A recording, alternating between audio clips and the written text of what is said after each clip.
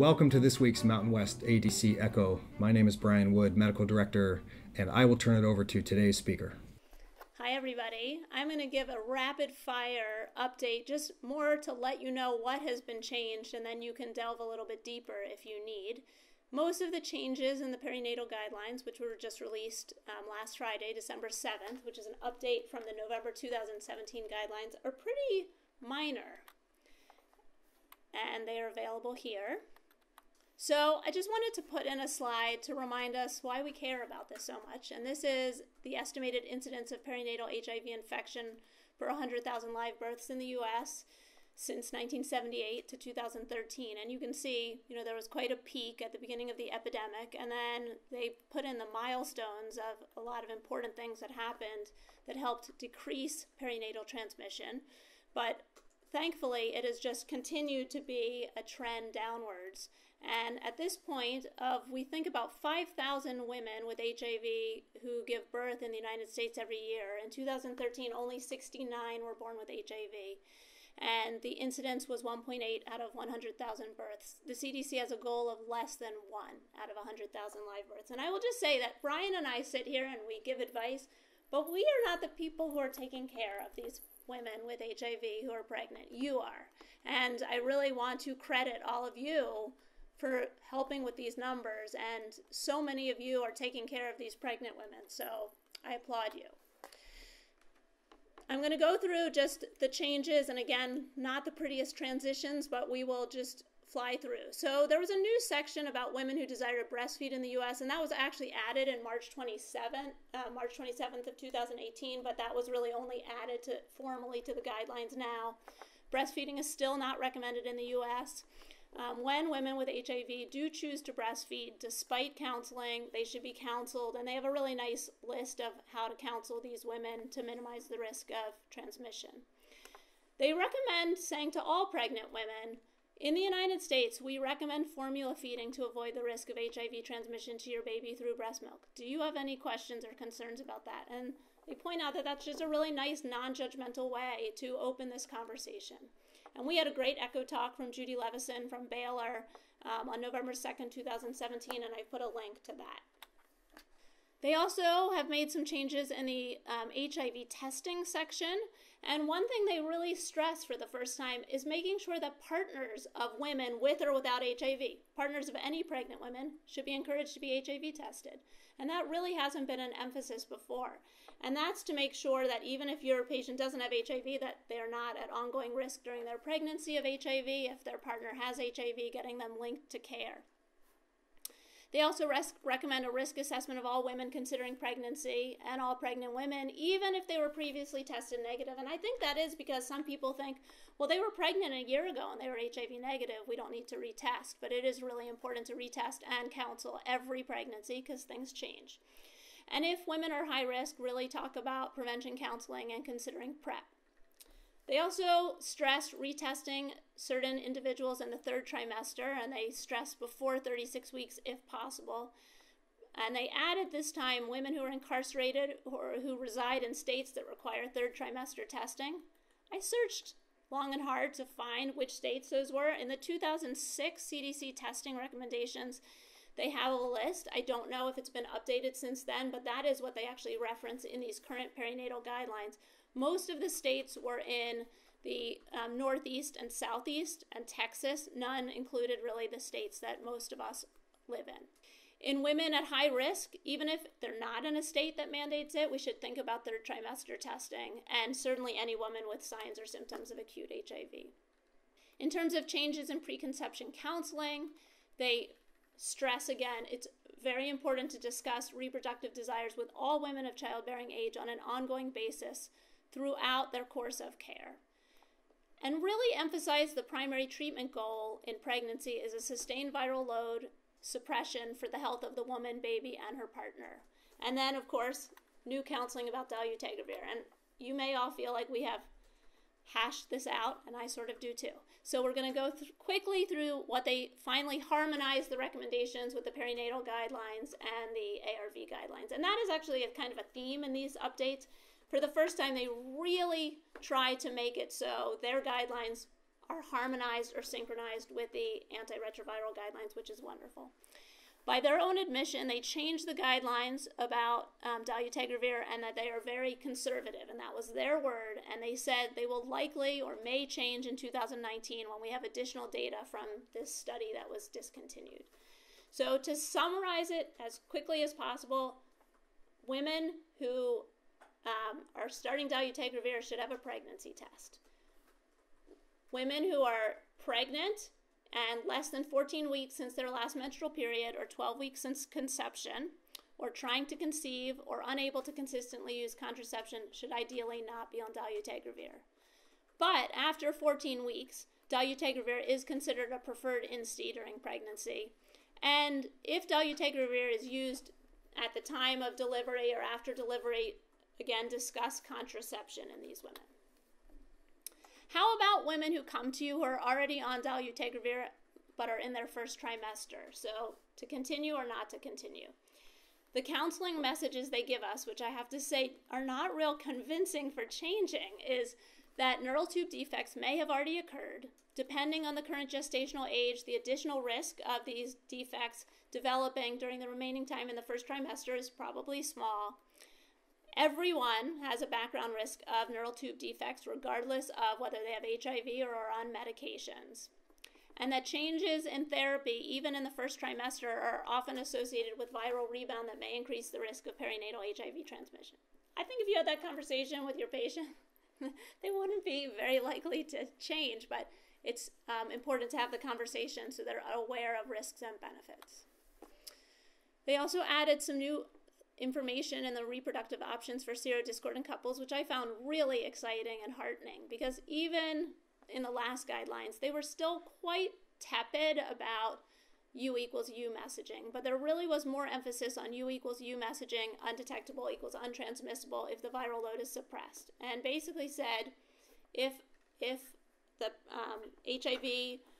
the partner living with HIV has a suppressed viral load, that they can be engaging in condomless sexual intercourse, ideally around the time of trying to conceive. They also really stress PrEP if the viral load is not suppressed in the infected partner. There was significantly less emphasis on assisted reproductive technologies, which previously were made to sound like the most ideal options, and they've really de-emphasized them. They mention them as options, but they don't emphasize them.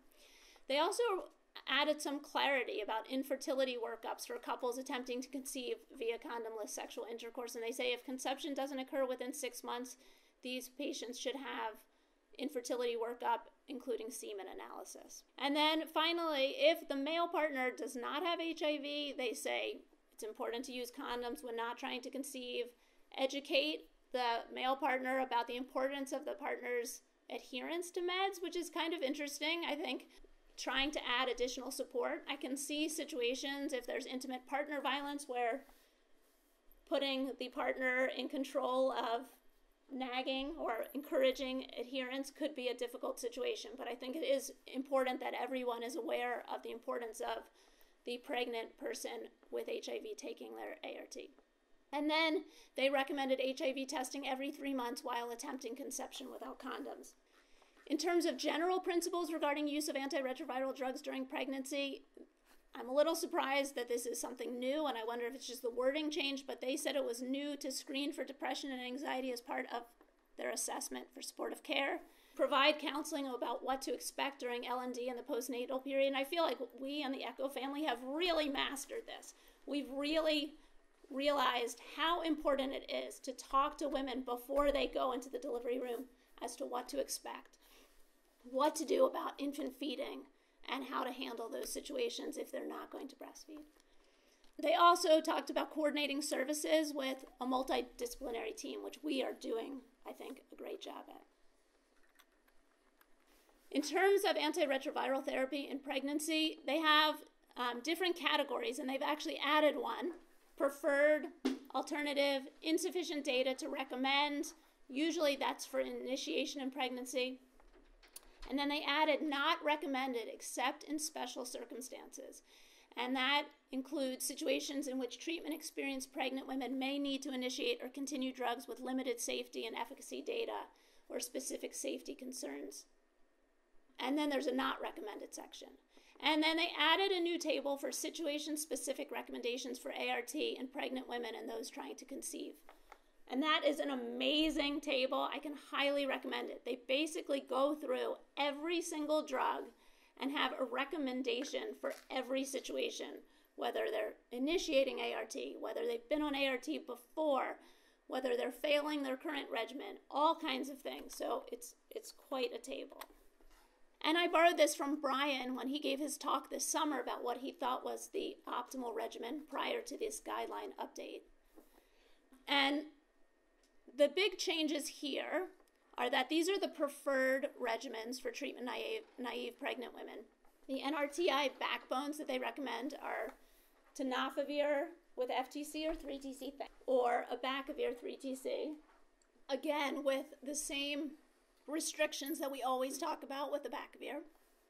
In terms of instis, raltegravir or dolutegravir after the first trimester are considered preferred. And then PIs, atazanavir and ritonavir or boosted darunavir with ritonavir, but that must be used BID. I've highlighted the changes in red here. I think I might have forgotten to highlight bictegravir.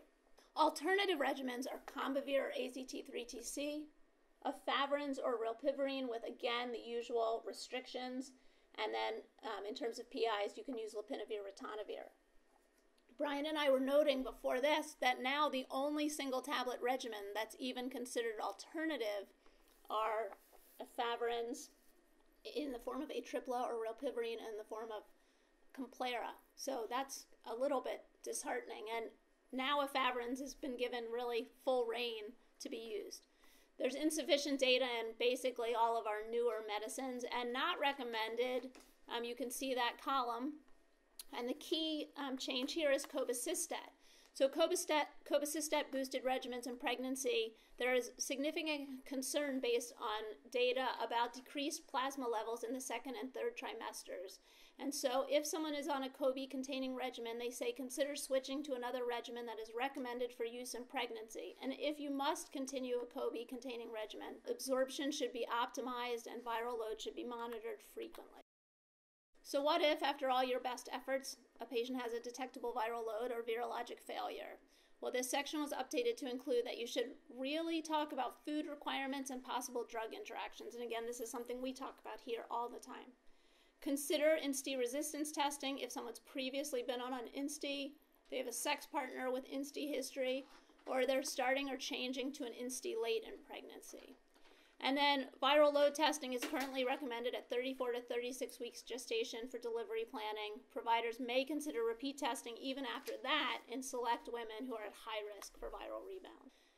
The CD4 cell count monitoring recommendations were just changed to say in most women, if they have consistently greater than 300 CD4 cells and they've been on ART for greater than 2 years, that they do not need to have a CD4 count checked after the initial test at their first antenatal visit. And so again, harmonizing really with the ARV guidelines. They talk about women who have HIV and Hep C in pregnancy, and there's been data to show that there's really low uptake of Hep C testing in Hep C exposed infants. In general, we think there's about a 6% transmission risk of Hep C from a mother to baby. In women with HIV, that's probably doubled, and we think about 10 to 20% risk. And so they really want to stress that these babies should be tested for Hep C, and they give specific recommendations: Hep C antibody test after 18 months.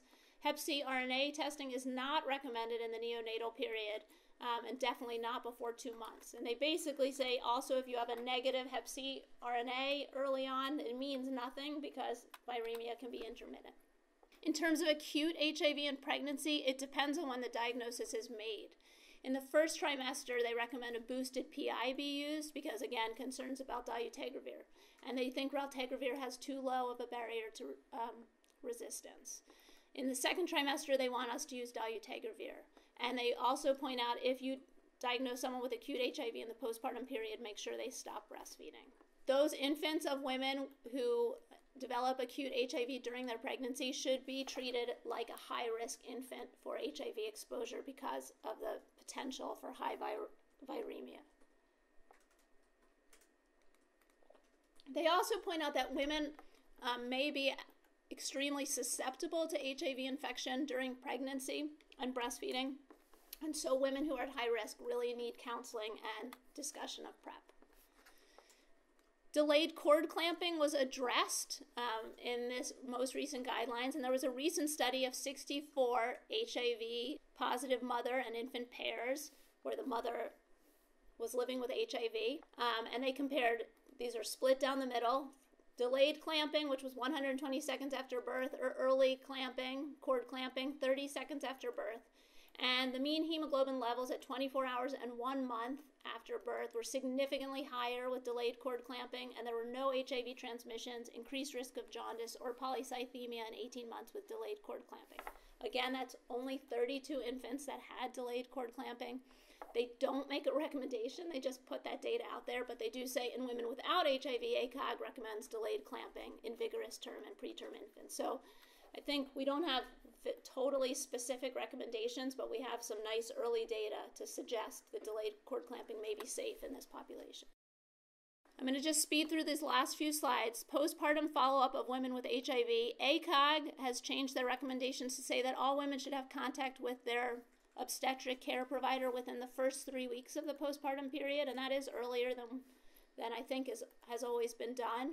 Women with HIV are recommended to have a follow-up appointment with the healthcare provider who manages their HIV care, whether that's their obstetric provider or their HIV care provider, within 2 to 4 weeks after hospital discharge. And I think this is to really stress retention and care, and then make sure that they're on the right ART. They also really stress it's okay to change ART after delivery, because in certain women, you're going to be able to simplify their regimen, because we just talked about there's not a lot of single tablet regimens.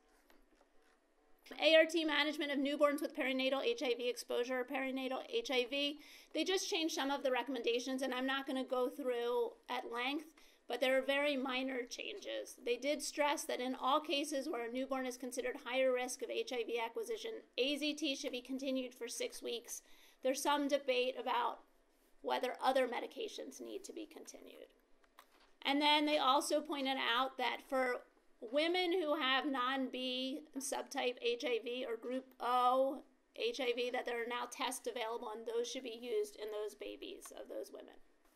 And finally, we've been talking about updating our ECHO birth plan. I was telling Brian, I don't love the expression birth plan because it gives the idea that you can plan anything about birth, but we're going to update this now that the perinatal guidelines have come out so that everyone can have access to them. Thank you for watching this edition of the Mountain West HIV Project Echo Didactic Series. If you're interested in other talks, we invite you to subscribe to this YouTube channel. You can select the red subscribe button. You can also find additional talks by searching YouTube for MWATC Project Echo. Until next week's edition, this is Brian Wood, Medical Director, signing off.